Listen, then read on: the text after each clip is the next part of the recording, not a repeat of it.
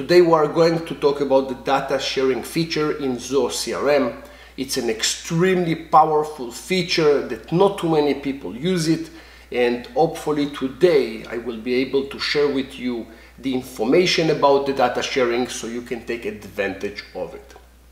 If during this lesson you feel that this is a valuable information, I will appreciate thumbs up. It really helps me personally and this YouTube channel. Let's begin. The data sharing feature is able to override permissions from the role system. If you took my roles lesson, you will understand that the hierarchy of the roles is allowing you to define data permissions, which means the CEO is on the top of the tree and he can see the data for each one of the roles below him. From the other side, the copywriter can see the writer's data, but he cannot see the CTO's data because the CTO is above him. Okay, so you can always see the data of yourself and the people below you. Now, let's assume for this example that the writer is supposed to review the deals that the bookkeeper is creating.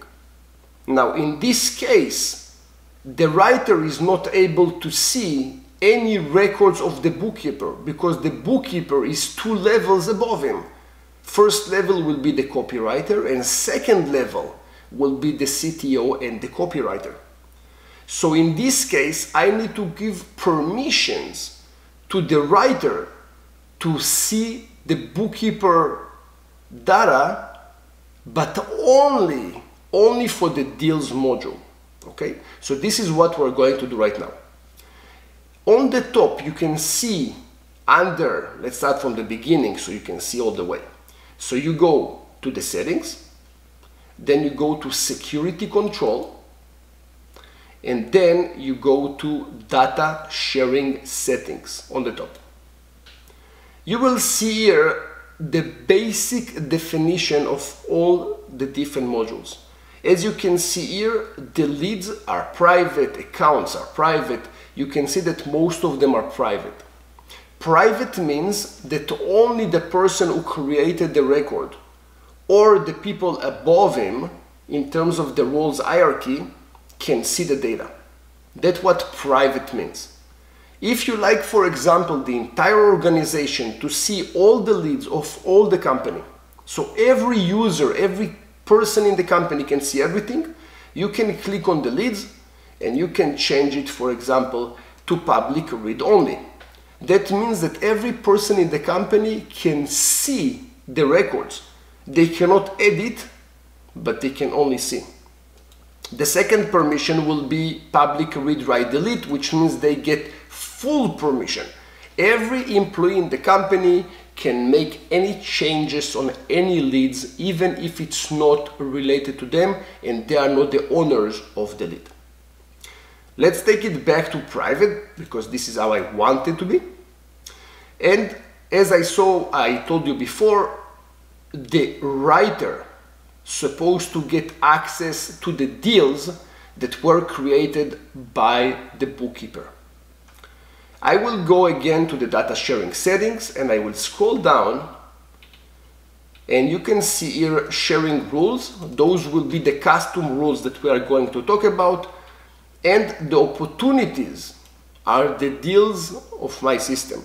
As you already know, I renamed deals to opportunities. I will click here on new sharing rules and then I will have a way to transfer some, not really transfer, I will be able to share some permissions from one role to another. So here I will go, for example, to the roles and I will have here the bookkeeper because I want the writer to see the same permissions, the same data that the bookkeeper can see. So I'm going to share from bookkeeper to the writer. So the result in this case is that whenever the bookkeeper is creating records, the writer will be able to see them and provide some comments. Okay, so this is really what I did here. And once I click on create sharing rule, bang. If the writer will go to the opportunities, he will be able to see the same data as the bookkeeper. Whatever the bookkeeper can see, this is exactly what the writer will be able to see, specifically for the opportunities module, which is the deals module. Okay, so those kind of features are very handy. I saw multiple times that there were companies that were trying to provide specific permissions to specific people in the company, and because they did not know about the data sharing, they ended up giving the writer, for example, an administrator permission just so they can continue on working. But that's not really the way to do it. The data sharing will enable you to provide specific laser point permissions to specific people in the company so they can fulfill their jobs. Okay, so thank you very much for watching. I hope that you will take advantage of this good feature.